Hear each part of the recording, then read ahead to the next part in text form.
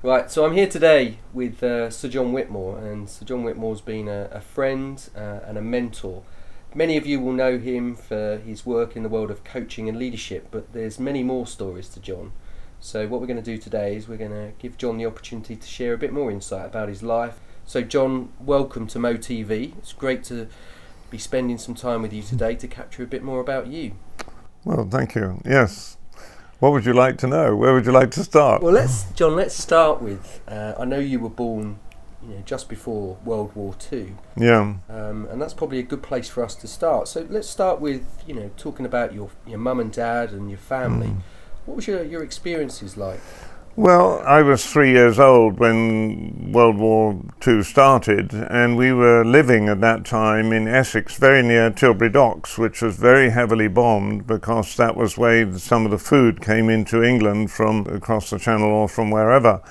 And so there were very few children in that area. In fact, most children moved up to the middle of England or to the north of England.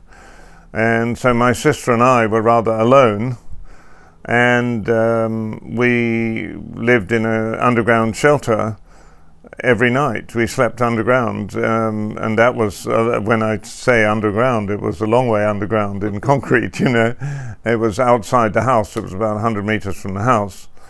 And my sister and I just lived there every night, and we thought that was just life was like that, What was interesting about it in hindsight is that my mother and father were completely dedicated to helping people in their situation, whatever it was. My father was head of the Home Guard in Essex, and my mother was head of the Red Cross.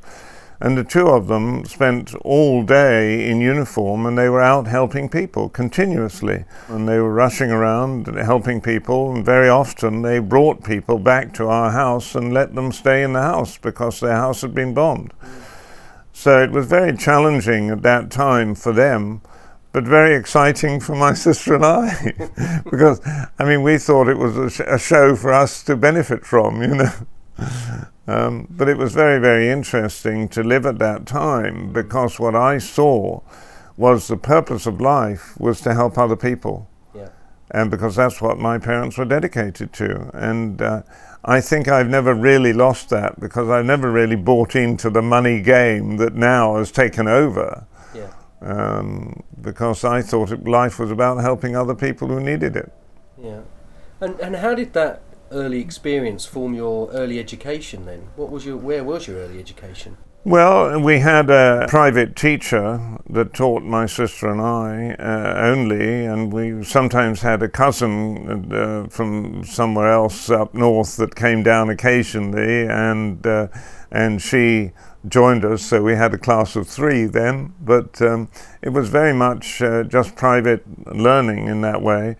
And it was very often disturbed because we had these warnings of bombing and everything. So we very often had to rush down and go down into the hole under the ground and that sort of thing. And I just thought that was the way life was.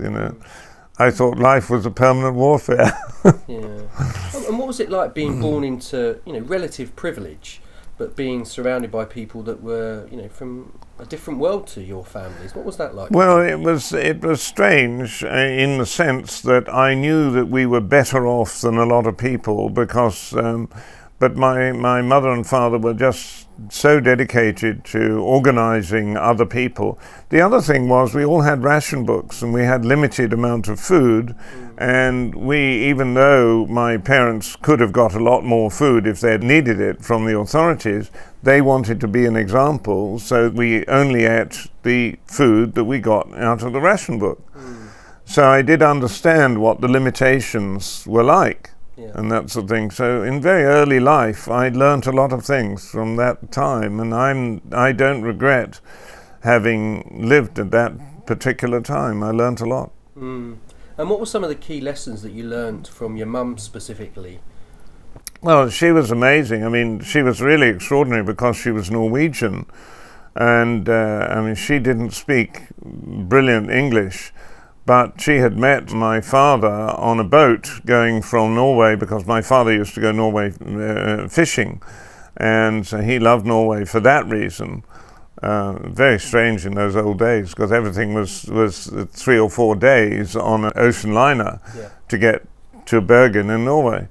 But on the boat one time they had some Norwegians and some English, and because my mother could speak reasonable English, not very well, but she talked to my father, and my father said, would you marry me?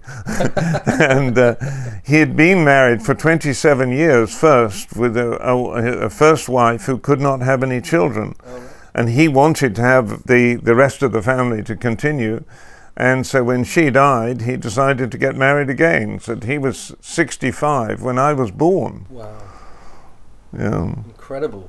And what about your dad then? So what were some of the kind of real lessons that you learned from your dad in those early years? Well, very interesting, very useful actually, because he was deaf. My father was very deaf on one ear because he didn't have an eardrum in one ear. And so I had to, when you've got a very high voice when you're very little, when you're very small, I had to learn how to speak so my father could hear it. So I began to learn how to project my voice and all that sort of thing. It's very interesting now because I've been a professional lecturer in many conferences and that sort of thing, and I've had many people say, it's interesting because I hear you better than I hear most people speaking. And I realized that that was because my father taught me how to speak better. Yeah. And I actually do notice that very many people are not very good at speaking clearly, normally. And that's just in their daily life. And so what happened to our schooling? Why didn't we learn those things at school? You know, we didn't. Many things we didn't learn at school. Yeah. What was your early schooling and education? You know, where did you learn? What did you learn? We did a lot of things that I would say was just survival issues, you know, because although obviously mathematics and these things were part of what school was about, but what my mother and father thought, well, this is about survival. And so they were teaching us very much how to take care of ourselves, how to take care of other people if something went wrong, and what to do with our lives if the house was bombed, with my mother and father were killed in the house and we were in the air raid shelter. So it was very practical what we learned a lot of, and I thought it was very interesting and very exciting. I mean, I really feel that I had a privilege to being able to learn during the war. Yeah.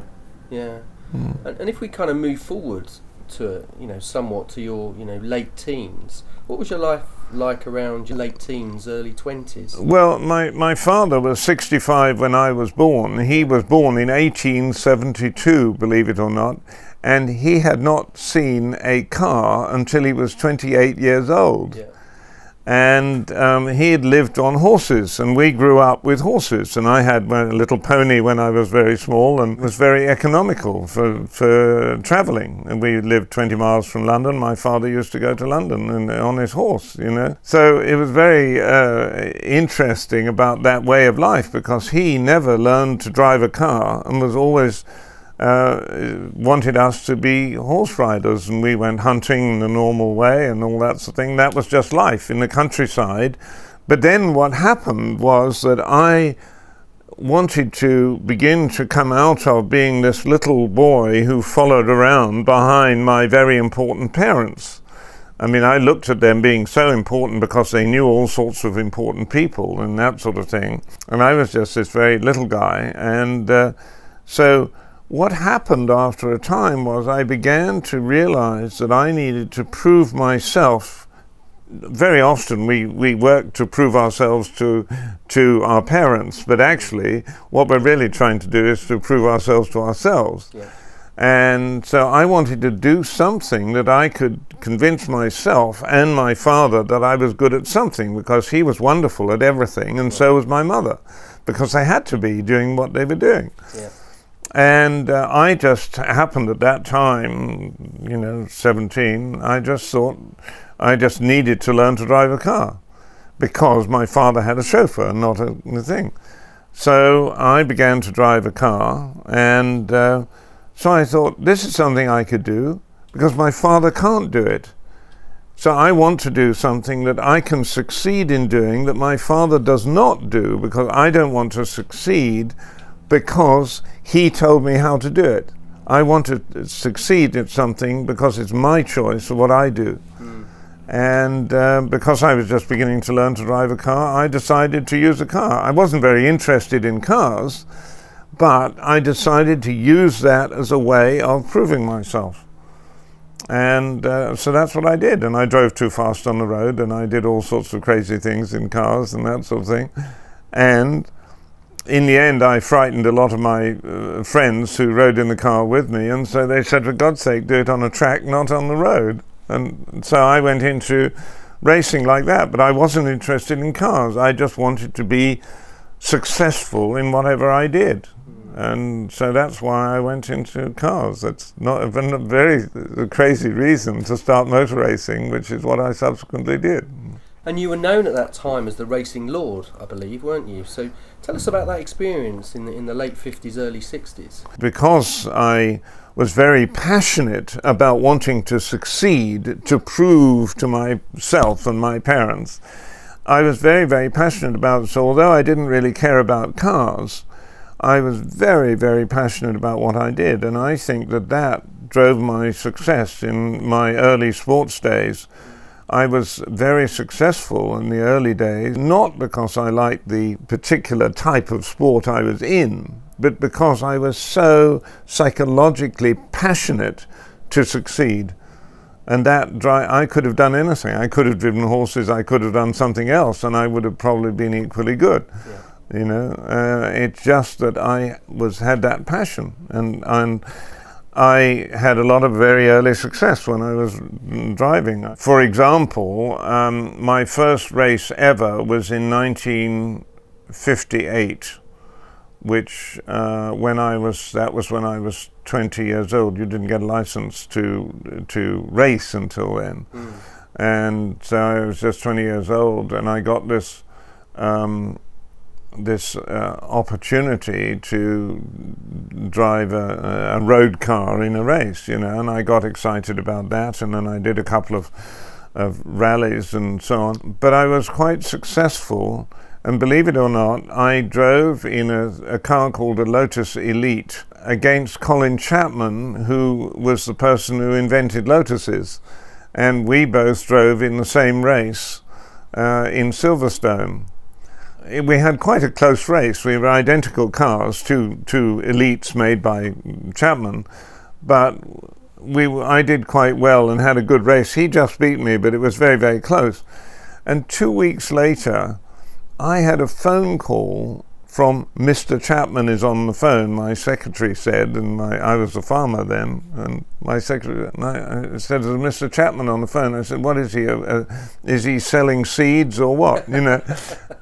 "No, he's something to do with cars." And I said, "Mr. Chapman to do with cars?" And I thought, my God, and I picked up the phone and said, "This is Colin Chapman, but you know, I raced against you the other day, and I thought you did very well against me, and we need another Le Mans driver, the 24-hour Le Mans race. Will you do it?"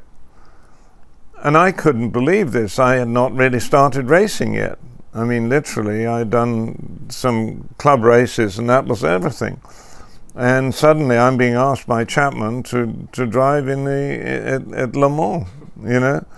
And believe it or not, in 1959, I drove with Jim Clark, who subsequently was the world champion, and we finished Le Mans in 10th position, second in the class, which was unbelievable. Particularly unbelievable, I will tell you this, because Lotuses used to fall apart. Chapman, when he was making cars, he would make them very, very light, and they were very often not strong enough. And we had these 2 Lotus Elites in Le Mans. Both of them lasted for 24 hours. And people said, "That's impossible. Lotus doesn't last for 24 hours. I said, "Well, it did with us." So anyway, that was how I got involved in racing. And then, because obviously you won some championships, didn't you? How did that come about? Well, yes. I mean, when you're that passionate about things, you just do very well. I mean, I just did better than most people would have done, not because I was a better driver necessarily, but I was so passionate about wanting to succeed, to prove myself. In fact, I won the British Saloon Car Championship in the next year after that. 61. Yeah, something like that. I won the British Saloon Car Championship in a Mini, of all things, and that was what was very serious racing car, but I won that, and somebody came to lunch with us at our big stately home in Essex, and walked into my father's office and said, "Oh, your son is doing very well." And my father looked at him and said, "Well, he's not too bad at school." And my mother had never told my father that I was driving racing cars, and I'd won the British Championship without my father even knowing that I was driving racing cars. My word. And what was the conversation like with him? Well, I never talked to him about it. No. I mean, my mother heard this going on, and she came in, said to me like that, put her finger up and said, "Don't tell your father." My father only lived for another, I think it was another about 3 months or something, and then my father died at 90 or whatever he was. It was about 90 when he died, and he never knew I was racing. Never knew. It's amazing. Yeah, and so how long did that period in your life go on before you got to a point where you decided it was time to do something else? I wanted to be successful. I wanted to prove myself, and my first thing, funnily enough, was I wanted to drive at Le Mans. It was the big race of the year in those days. It was more important than Formula One in those days. And then I did that right away, and before I hardly started racing, and so I won the British Saloon Car Championship, and then from there I went on, and I was a Ford dealer by then, actually. So I ended up having a contract with Fords, and then I won the European Saloon Car Championship in Cortina. A European Championship is as good as you can get, and I then drove for Le Mans with Fords and everything else, and the GT40s and all the other cars. But by that time I'd done British Championship, European Championship, and Le Mans, and in the Cobra, which was also a Ford car, we won the World Sports Car Championship, but not as an individual driver. It was the team won this thing. And when I'd done that, when I'd been in that team, and now I had this, Britain, Europe, and the world, I thought, okay, I can quit. And I quit racing. I didn't need to go on because I had done what I wanted to do, was to prove myself to me and to my dead parents that I could do things myself, and it was very, very psychological. My driving force was psychological. Yeah. And so what happened? So you gave up? Well, I just quit racing. I just said, well, that's it. I've done that one. Yeah. Now what do I do? I've been racing now, and I was now 27, 28 years old, and I've quit. What do I do now with my life? Am I going to be a farmer? That's pretty repetitive, and that's a bit boring after driving racing cars, so I wasn't sure I wanted to be a farmer. And I thought, I don't really know who I am. And so I went to Esalen Institute in California to learn psychology, to learn who I was. Because I had read in a magazine that this was an extraordinary place with very advanced thinkers in the psychological world. And I thought, I need that. I don't know who I am. And I went to there, and I learnt an enormous amount by the psychology that they did at Esalen Institute, which was far more advanced than the stuff that was being done in the academic universities and that sort of thing. I mean, we were really experimenting psychologically, and it was experiencing, not theorizing. We were actually doing the psychology rather than being theoretical about it. And I learned a massive amount. I mean, Abraham Maslow and people like that were just part of the game. We just played together, you know. So we did all sorts of experimental things in classrooms, groups of people doing these experimental things. And I thought, this is so important, what we're doing here. It's so advanced compared with normal psychology that I want to spread this out. I don't want to be just stuck in California.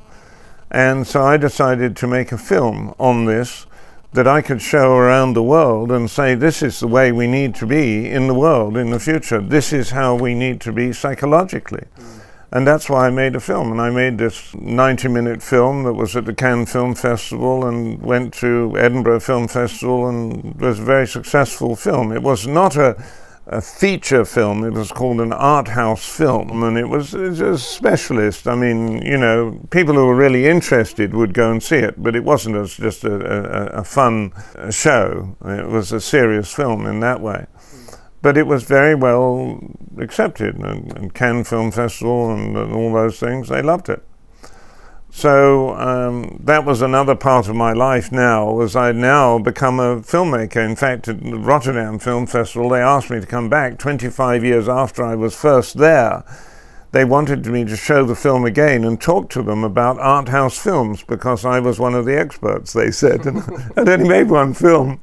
But that was really why I got into filmmaking. So, and now I had the sport, I had the psychology, and then the film and things. So I had a very interesting life experimenting with different things, not the least of which was surviving World War II, you know. Yeah. So it was an interesting and exciting and very challenging life that I'd had.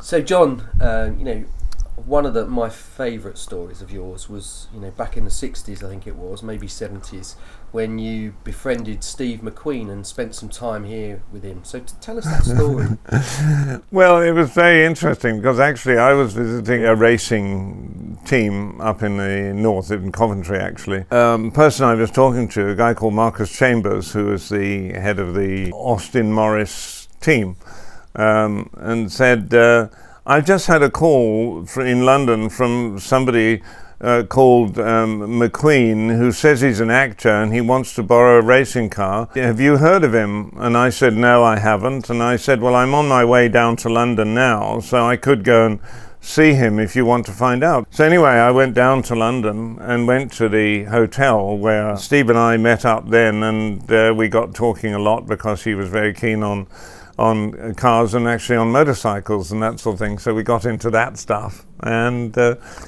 we became friends. At one time he was coming down to my home, which was in Essex. I was living in about 20 miles out of London in Essex, near Tilbury Docks, as I mentioned earlier. I was still there in that area. And he came down, and I just said, well, it's easy. You just go down the A13, and there's only one roundabout in A13. When you get to that roundabout, you go off to the right, and my house is about half a mile to the right, and it looks like this. So he came down there all the way, and he got to the roundabout, and of course I hadn't told him that about roundabouts, because it was the only one he met. And so he went the wrong way round the roundabout, because I'd said turn right at the roundabout. Yeah. So he turned right. So he went the wrong way round the roundabout, and he met a Rolls Royce coming the other way with a chauffeur in it. And so he felt that he'd done things a bit wrong somehow. So the first thing he did, in his typical way, was to jump out of his car and run up to the guy, the chauffeur of this Rolls Royce that was coming the other way. And he got out his .45 gun and pointed it at the chauffeur. And the chauffeur put his hands up like this, and anyway, Steve, when he got to my house, which was just a mile away down the road, and he told me this is what he'd done, and I said, for God's sake, don't do that near my home, you know. But he was so funny, because he did so many sort of crazy things in his life. He would do just what he wanted to do. He didn't obey the rules, and I think that's a very important thing in life. He was one of my great teachers in that way, and that happened a lot, because the ability to do new things is very exciting, and he was very much like that, and I learned a lot from him on the way. I told you I won the British Saloon Car Championship in a Mini, but I'd won that possibility. I'd won that when I'd done 11 out of the 12 races. I already had more points than anyone else could get. Yeah. And so in my last race, I thought, well, I don't need to do this. And Steve wanted another race. And so I said, well, you drive my Mini in this last race. And so I didn't need to drive it because I'd already won the championship. And so he, Christabel Carlisle, and Vic Elford drove 3 Minis in this last race, and it was a 12-lap race, I think. They had a wonderful race, and they finished very close together, and I gave the prizes away. And it was wonderful. We had a lot of fun like that. I mean, Steve was a very good friend of mine over the years, and we used to ride motorcycles together in California and that sort of thing as well. And then very suddenly he died of cancer, very sadly. But he was a great person. I really enjoyed him as a friend, and I learnt a lot from his way of life, which was very unusual. And then how did the world of, the ski schools, the sports psychology and the world of coaching, which many people will know you for, how did, from the Essien Centre, how did you bring it all together? I had a girlfriend at Esalen, and she wanted to go to Santa Barbara University to go further with the psychology that she was doing at Esalen Institute, and she and I got in a relationship there, and then I went with her to Santa Barbara, and I lived in that place, and so I was there for 1 year while she got a scholarship to a certain level, and so only needed 1 year to get her degrees at Santa Barbara. And at Santa Barbara, interestingly enough, it was a very good place for sport, because Los Angeles is terrible for sport because they have this awful fumes all the time, because Los Angeles is surrounded by mountains and there's all these cars and everything there, so that's not a good place. And if you go as far as San Francisco, the weather is up and down, but Santa Barbara is about 100 miles north of Los Angeles, and it has absolutely perfect weather for sport. And the sports people used to go to Santa Barbara University because of that. They had very good weather all the year round for training. And there were 2 people who were there that I met because we started talking about how we could train each other in sport, because I'd been a very good squash player at one time. So I'd been in sport, and then I spent a year in Santa Barbara at the university there, and learned a tremendous amount from that experience again about psychology and about where you go with these things. So I had a lot of learning going on at the same time. I mean, I used to go into the classes at Santa Barbara, but I didn't get degrees or anything like that, But I mean, the early days of the inner game, as we called it, which was the beginning of coaching, was called the inner game with Timothy Galway. That all started around that time, because I met Tim and I met Bob Kriegel, who was the skier, and that sort of thing. We just played around with sport. And then how did that world of the inner game suddenly start to flourish into this world of coaching that we now know it to be? Well, the word coaching, of course, comes from sport originally anyway. So we were just using the sports word for doing what we were doing, but we began to realize that because we had all been involved with this very advanced psychology stuff, much more advanced than the academia stuff, that this is what we needed to do. So we called it coaching because we were working with sport. Yeah. I mean, by then I had a ski school and a tennis school that I was running in Europe, and Timothy Galway was the head of the Harvard University tennis, and then Bob Kriegel was a very good skier. So we all got involved in each other's sports, and that's what we were doing. We were using this in sport. But what was interesting is people who came on our courses, if we did a ski course or a tennis course or something like that, people would come on that, but they would come to us and say, we ought to use this with business.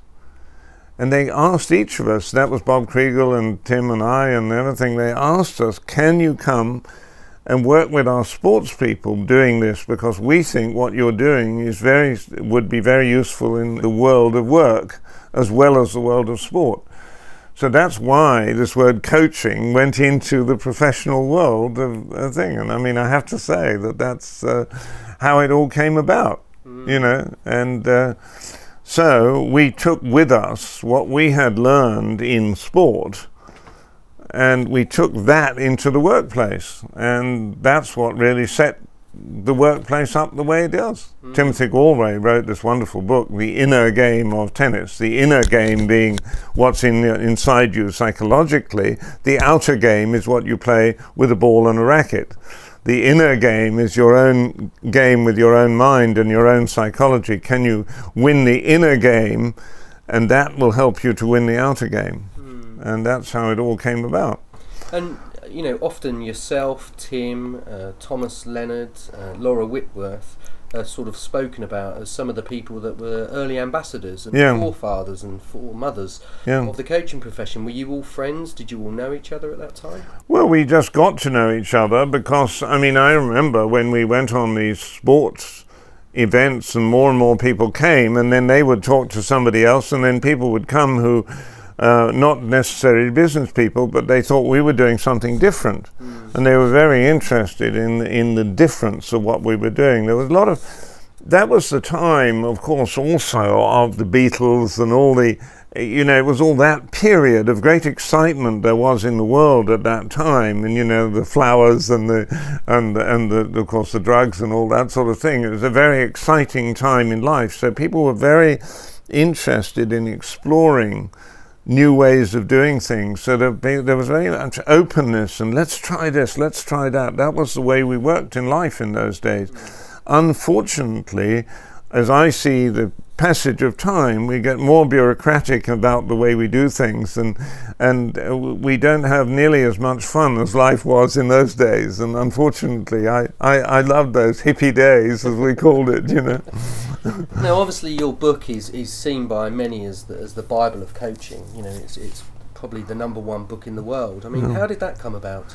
You know, I thought it was very important to spread this out, and that's why I was doing that from Esalen Institute and everything. I really believed in what we were doing. I mean, I was passionate about it in the sense that I knew this was right, and I knew this was where it had to go to get people to understand how to perform better. And it was very obvious that this was right, you know, and a lot of people do things that they don't even know that they're right because somebody has told them and that sort of thing. But we were very passionate about it, and I'm not just talking about myself, I'm talking about my wife at the time, and then Bob Kriegel and Tim Galway and all that sort of thing. We were very, very passionate about it, and it was very exciting to be pioneering in new ways of doing things. And unfortunately, I think academia has made it too bureaucratic in a lot of ways. I was disappointed that the progress in psychology did not continue after we left Esalen Institute in the same way. I mean, it was difficult to get people to enthuse about what we did very simply in Esalen Institute. It was just the way to do things. And then somehow people said, yes, but, which is a typical English expression. They say yes, but, when they really mean no, you know. And so it was very challenging, but very exciting. I loved life at that time because we were pioneering new things all the time. I'd pioneered new filmmaking. I'd pioneered a new sport, racing cars, when I'd never thought of it before, you know. That was life. And it was very exciting life. And I feel, to be honest, I feel that I have had a very lucky life, and there were great risks in it. And we had, when I was racing cars, a huge number of people died in that period of the 60s because the cars were very fast, but we hadn't got the safety things in that. And I mean, there was a very high number of deaths and all that sort of thing. But I would still say it was a wonderful time to be a young person at that time. I would never ever regret it. I feel grateful that I had the opportunity to live my life like that. And how did your kind of, your own psychological growth evolve? Because obviously I know you through transpersonal coaching, so obviously you started thinking about the SLN, and then the GROW model, which is often attributed to you, and I know there's others that were involved. But I know you through transpersonal coaching. Yeah. Talk to me about that. Well, when we were at Esalen Institute, we're looking at personal development, because that's what we're doing with psychology. We're looking at personal development.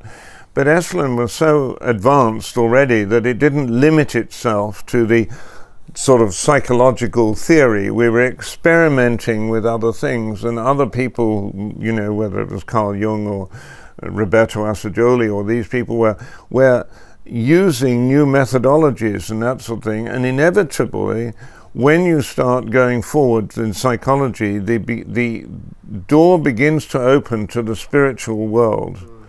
And it was very, very interesting, because all of us who were at Esalen Institute then, we were very open to the spiritual side, not saying, oh, this is a new religion or anything like that. It was just that we understood that this was a necessary part of psychology. And humankind has not woken up in that yet. They're still saying, this is psychology and this is spiritual, and that's what you go to church for, and you go to academia for psychology and that sort of thing. I mean, it's crazy. All these things are interconnected. They're all part of the same thing. And when we divide it up, which is academia does that. I mean, I think that academia has a tremendous lot to learn. I'm not complaining at the individuals who teach and that sort of thing. They're doing the best they can. But they do not have the openness, the broadness, the whole system thinking, the contextual side of life. They don't teach that sort of stuff, and it's very sad to me that it's missing. I mean, to be honest, the economic and environmental crisis that we have come into recently was absolutely predictable. Yeah. And I will tell you that I wrote an article in 2005 or 2006. It was called Denial and Demise. It's saying that things are breaking down and we are denying that. And at the time, people who read the article said, oh, this is a bit crazy. But very interesting, because by the time we got to 2007, some business people, when I was doing some courses, would say to me, how did you know what you wrote in that article? I said, that is the wrong question. What do you mean that's the wrong question? I want to know, how did you know that? I said, well, let me ask you the right question. The right question is, how did you not know that? Because these were the bankers, and they did not know that there was a crisis coming. And they did not know there was an economic crisis coming, and it was perfectly obvious from Esalen Institute, both the environmental things and the economic things were inevitably coming. And that just shows how primitive, and I'm going to say that, our society is. It really is primitive. If we had had the opportunity to progress in the way that we had at those times, I know the population is enormous, and I know you've got to have bureaucracy to manage it and everything else. So I'm not blaming individuals, but I'm very sad that humanity has not evolved in the way that it could have and should have done, because we are now backward. Yeah, because I know you're really fascinated about whole systems thinking, as you've mentioned, but also the psycho-spiritual evolution and growth of the human tribe. Yeah. So talk to me about that. What do you see? Maslow talked about different stages we go through. Now, he was talking to, you have different needs at different levels and that sort of thing, but I think we need to use very simple models, and I use a nice simple model which relates to a child growing up, for example. It's a similar way, because it's developing that person. The child is, at the beginning, they are dependent on their parents who look after them and everything, aren't they? They're very dependent to begin with. But then at the terrible twos comes the fight for their own independence, because their mother says do this and they say no. And anyway, they behave like that for a bit. They don't get away with it. But that starts again at adolescent time. At the adolescent time, the young people fight with their parents or other teachers and say, no, I don't want to do that, I want to do it my way. And that's very, very important. And what we do is to try to control that and not encourage that. We need to encourage people to go their way. We need to encourage people to be who they are, not just to do the same things that everyone else has done for generation after generation. We need to evolve ourselves and develop there. So the nice simple model is we start off with dependence, then we're seeking independence, but then we have to mature to being interdependent, which means we are all dependent on each other collectively. And it's that collective level that we've not yet reached.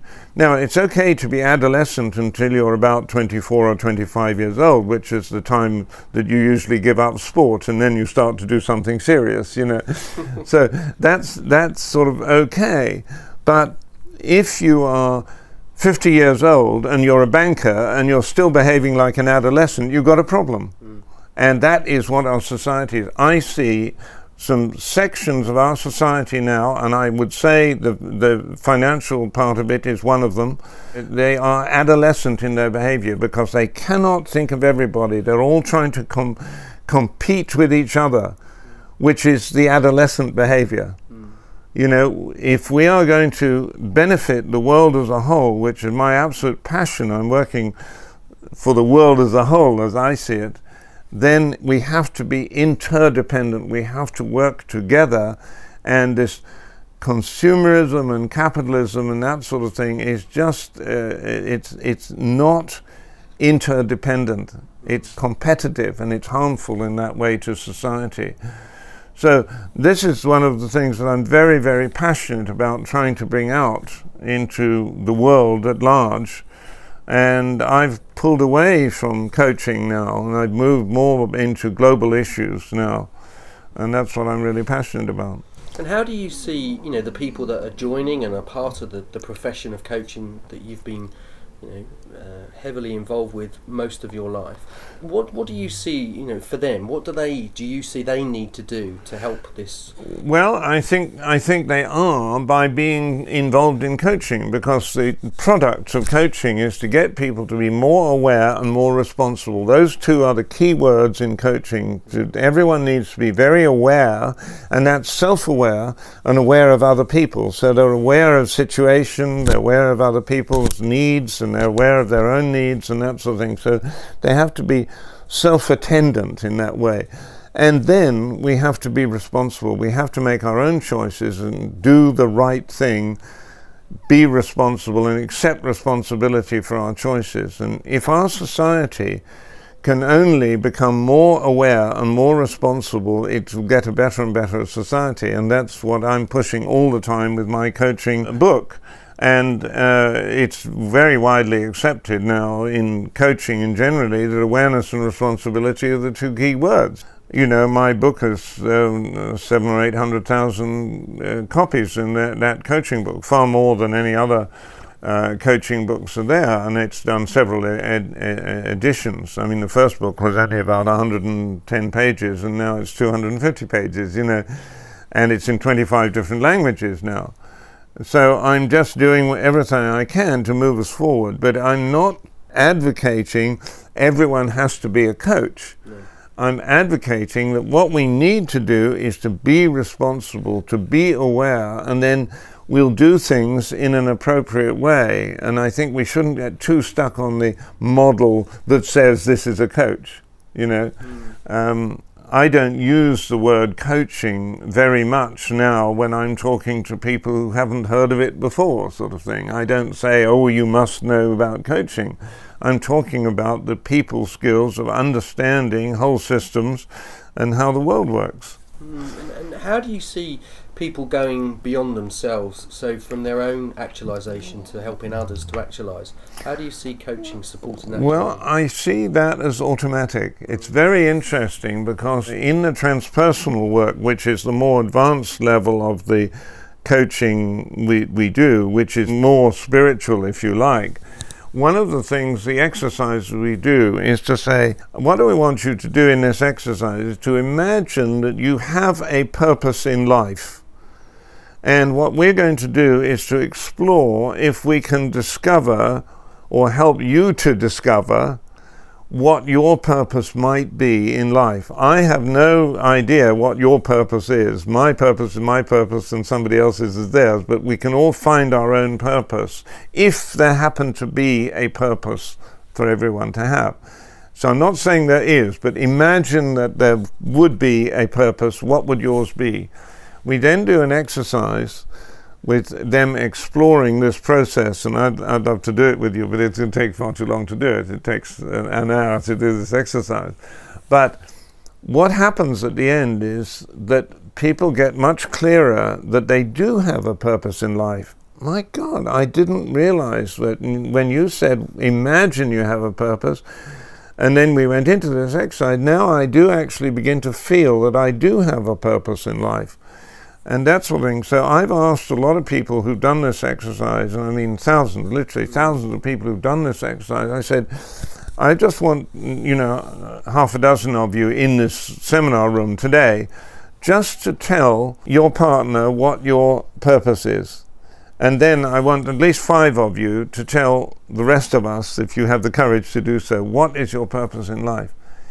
You know, every single thing that people have said about their purpose is not, my purpose is to become rich, become wealthy, become clever, be good at this, be good at that. No. Every single person who has answered that has said to contribute to humanity in different ways. They have their choice of which way they can contribute, but it's always to help other people. And that took me back to my parents, because that's what my parents believed in during World War II. Yeah.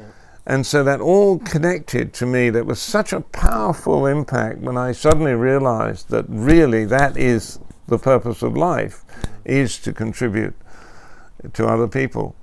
And it's very, very exciting. And the idea of this sort of adolescent thing, the other problem around that is that what we need to do is to give our children choices so that they can, at 2 years old, say, Mum, I want to go out and play, And instead of Mum saying, no, you can't go out because it's cold, they ought to let you go out. And when you're out there playing, you may become cold. And then you say to Mum, I'm a bit cold, Mum. And then your mother doesn't say, well, you idiot, why didn't you wear a sweater? Your mother said, well, what do you need to do? And the child says, well, I need to put on something else. And mother says, okay, let's go and get you something else. So what the child is then learning is that they make a choice to go out without a sweater, but the consequence is that they got cold.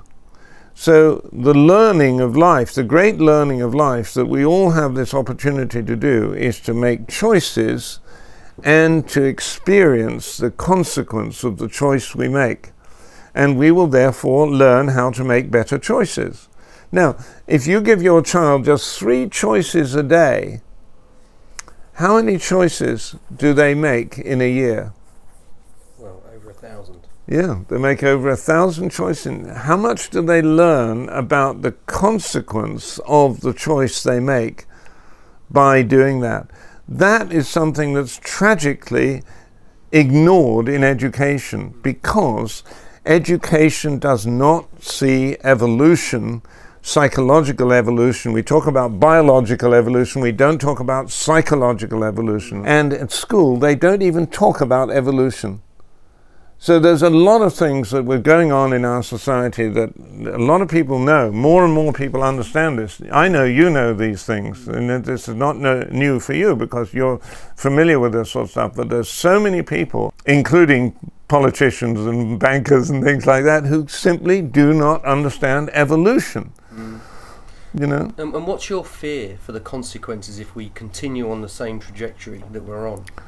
Well, we have to wake up. We have to wake up. But, what happens when you put your alarm clock on? Some people want to throw the alarm clock out of the window, and other people say, oh, I must go to work. People react to alarm clocks in different ways. And I think it's very important that we even though we have to wake up, and we need the alarm clock, so to speak. We have to wake up.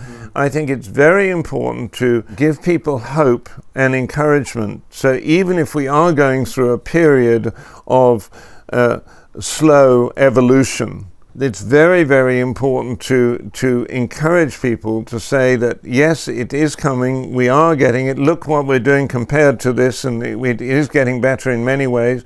These people need some help in this country or whatever it is, and that sort of thing. But we need to be optimistic all the time and keep positiveness, because that is going to bring change around. When people get depressed and say, no, this is wrong, this is bad, and that sort of thing, we won't evolve that way. We have to evolve by staying positive and optimistic. I am optimistic. I'm very excited about, I've had a fairly challenging life, as I expressed to you in some ways, with the war and the tremendous number of people being killed in motor racing at the time I was, and all that sort of thing. But I feel I've absolutely been gifted with having my life at this time and having the type of lifestyle that I've had, from which I've learned so much. I'm very, very grateful for that. Now I'm in my last stages of my life, obviously physically. I mean, I'm 75 years old now, and I'm really wanting to encourage people to take positive attitudes into the future now, and I think it's a very, very exciting time. And what's your sense of what's been your contribution and your part of your living legacy, which is a wonderful thing? You're getting to see your legacy borne out. I feel I've been lucky because I've had a lot of opportunities that have been presented to me, and that I may have picked them up and done it in the right way by chance. But I don't feel that I've been particularly clever. I just feel that I've been fairly normal. I feel that I've been very lucky to have the opportunities that I got from my parents and other things, and living in the wartime, and the opportunities to do in sport and various things that happened, the doors that opened at some times, not because I opened them, because they just sort of came open and somehow I could walk through them. And so I feel very lucky, and I don't feel, I mean, I get a lot of people making positive comments sometimes about, oh, well, you've done this and you've done that and you've done that and that. I've said, look, that's not important. You know, we can all do this. I don't think I'm special in any way about what I've done. I just happen to have responded to the circumstances in the next way, and I've learned something from that, and then there's the next step. And I think we can all do that in our life. And I think we spend too much time wanting older, knowledgeable people to give us the answer. We have to find the answers ourselves. Yeah. Yeah, I mean, one of the things that you and I have talked about, as you know, John, is obviously the wonderful organisation you were involved with some 10, 15 years ago, Be the Change, and you and I have often said and spoken about, for me, it's not about the coaching profession being the change. It's not even about leading the change, it's about leading the charge. Yeah. Because sometimes it feels a bit passive to me. What's your view on, you know, coaching becoming more of an activist? Well, it's very interesting, because I think there is this thing that I mentioned in that article I wrote, which was denial. Yeah.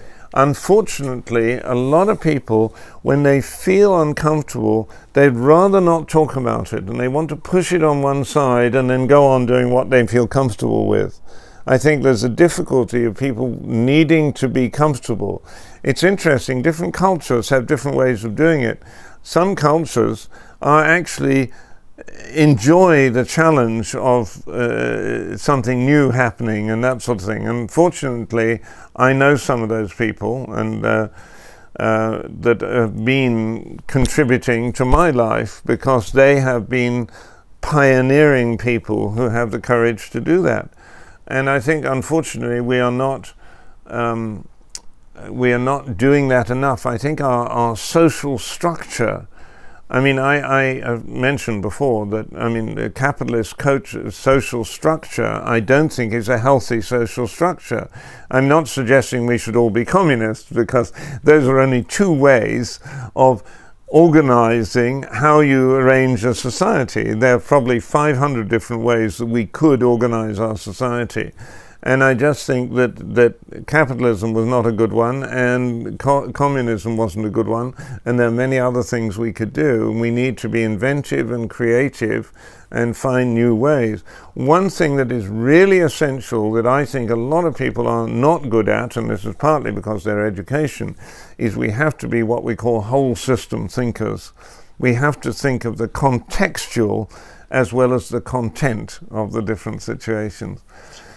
So yes, I don't feel particularly clever. I feel lucky, and I've had a great life, and I want to contribute to other people exploring it and having the courage to explore it, because it's not very scary when you actually get out there and do it anyway, you know. Well, look, John, it's been a genuine, absolute pleasure, and I really appreciate you sharing your insights and wisdom and stories. So thank you. Well, I hope it's useful to you and to other people if they can do. Thank you, John. Okay, you're very welcome.